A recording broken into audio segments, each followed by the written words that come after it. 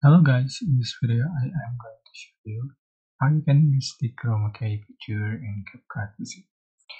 So I'm just going to use the Chroma key for remove the background and add another background. Or I'm just going to remove the color from image and change for that color.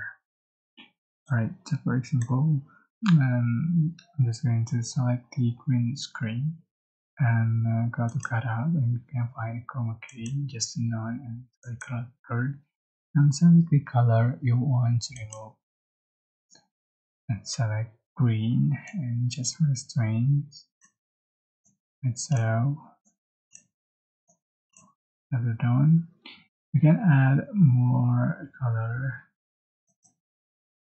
to remove it and select color, select composite color and select color that you want. That's it. I hope this tutorial was helpful for you. Don't forget to like, comment, share, and also subscribe. If you have any question, please type in the comment section below. Thank you so much for watching.